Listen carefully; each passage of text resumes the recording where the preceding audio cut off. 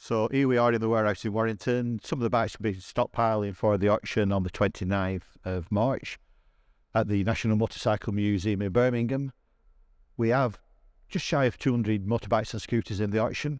They'll all be arriving on the Monday and the Tuesday, available for viewing on the Wednesday. All the information is on our website if you want to look at anything beforehand. So this first bike here is a Kawasaki GP Z900. Came out in the mid-80s, and it's there the fastest bike you could buy. Probably the first production bike that actually did 150 miles an hour. So a real stepping stone bike. Nicely set up. This has been stood for a while, so it wants recommissioning, but it's got a Yoshimuri exhaust and some nice, well-made handlebar risers. So it'd be a good bike for somebody to recommission and use. Next along the line, two Honda 404s. Again, in its day, this was quite a desirable bike. It moved performance levels for middleweight bikes on quite a long way. Made it into more of a cafe racer style, 4-into-1 exhaust from standard, footrest a bit further back. Really good performer and outperformed a lot of bigger bikes. A standard yellow one there. This one here, same age. This has had alloy wheels put on at some stage in its life, so it's been customised. Neat little 4-into-1 exhaust. Possibly has some Yoshimuri bits inside the engine. We've not been able to confirm that officially. But the vendors family seem to think that it had some tuning work, but unfortunately no paperwork to prove that. Next along the line, again, a very unusual rare bike. It'll get people looking twice. It's an Ariel Huntmaster, 650cc. Unusual thing being that it has a BSA A10 engine in there. BSA and Ariel were interlinked, but didn't share a right lot of technology. They kept themselves very separate, even though they were owned by the same company. At this point, Ariel wanted a 650 twin. The obvious thing was to pinch BSA, the sister company's A10 model.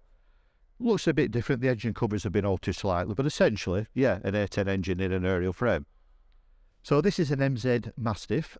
Quite a rare bike. Later years of MZ, once the Iron Curtain had come down, they were competing with the Japanese. It's actually got a Yamaha 660 engine that they put in the bikes, and then surrounded with a lot of good quality European, essentially Italian chassis components.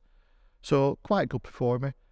Another bike that's been stood for a while, so we'll need some recommissioning. But further down the price scale, so a nice affordable bike that could be put back on the road quite easily. And again, possibly a future classic. We have here now a BSA 250 Starfire 1970, so towards the end of the line for BSA. They were on their last legs essentially at this point, and not many bikes being made. Interesting bike in that it seems to have gone around the world, this one. The records show that it was actually exported to France when it was brand new. Somehow made its way to Japan and has spent a lot of its life in a museum in Japan. Came back a few years ago and was recommissioned, not fully restored because it was in good order. The engine had been stood for a while, so the vendor did a lot of work on the engine internally to get it up and running again. Nice, relatively lightweight British bike to use for vintage runs and rallies, that one. Next one along, very interesting, very rare bike. This is a Vincent Black Shadow Series D. Again, 1955 was about the time when Vincent had to give up. Always a very expensive bike to produce the Vincent, with being a V-twin, and the cost of it really killed it off eventually. But the Black Shadow, famous for being, again, the fastest bike you could buy in the day. The Series D, end of the line, like I said, probably the best performer of them all. Only 140 of them were made. The numbers have been verified by the Vincent Club. The last owner bought it in 1967, so it's been in long-term ownership. Deceased estate now, so again, it's been stood for a while. And would stand a restoration or a recommissioning with this one, but we have the Buffalo book and lots of information with it. Another survivor here is the Norton Dominator. Again, long-term family ownership. It was bought by the vendor's dad in the early 60s from his local bike dealer in Southport, Fred Stevens, famous rider in his day. He used it for a few years and then just put it away. The son took it over years ago with the intention of restoring it, but never got round to it. So it's a real survivor. It's just as it would have been back in the day when it was put away. Nice and original, all the nuts and bolts original, nothing hammered or rounded off. Engine turns over on the Kickstarter, but would make a really interesting restoration back to original, or possibly just restore it, a bare minimum, to use it as it is. Next one along the line, Triumph 1954 Triumph Tiger 100. This would have been made in about July 1954. Triumph strangely used to make bikes up to the summer break and then started making the seasons after his bikes. This was in the last batch of sprung up models made. Once they all came back off the summer holidays, then they moved on to the swinging arm version. So it's a very late swinging arm sprung up model. Nicely restored quite a few years ago, but to a very good standard, restored back to as it would have left the factory. No better, it hasn't been polished up where it should be. It's just nice and genuine original and has been kept in very good order. Used up till last summer by the vendor for runs and rallies. So a very usable sort of classic bike, this one. Good enough performance to keep up with modern day road conditions, but it's also a really good looking bike in black and silver.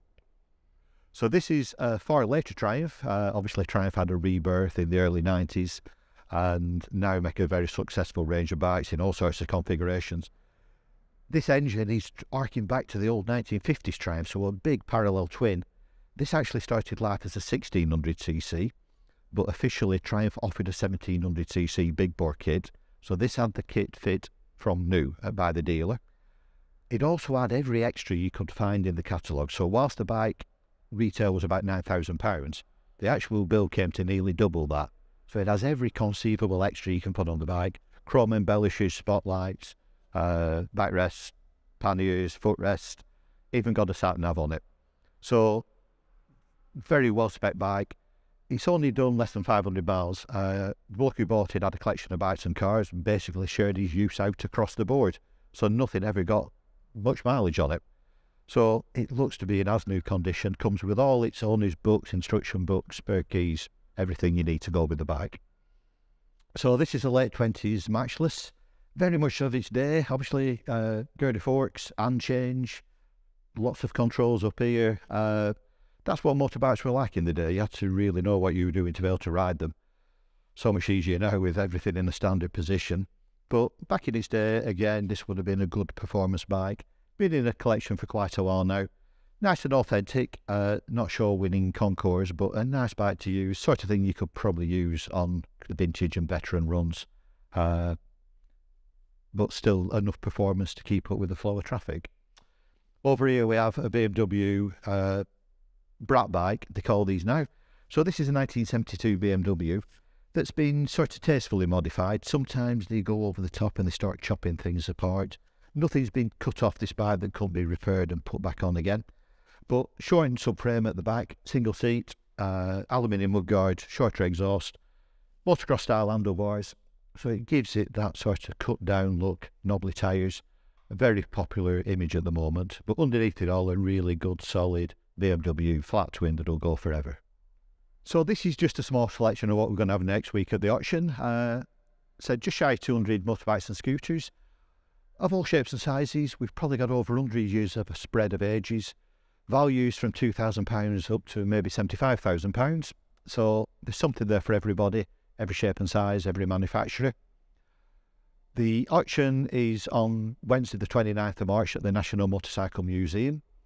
The scooter section will start at 12 o'clock, with the motorbike section starting at 1 o'clock. There's more information of all these bikes on our website at www.h&h.co.uk. On there, there's information about the specialists who've consigned the bikes as well, so you can email or ring people up and ask more details about a bike if you want to before the auction. If not, viewing is available on the day of the auction from 9 o'clock. All the bikes will be there, all the paperwork will be there also to view. And obviously stay behind and join in with the auction if you can. Hope to see you there.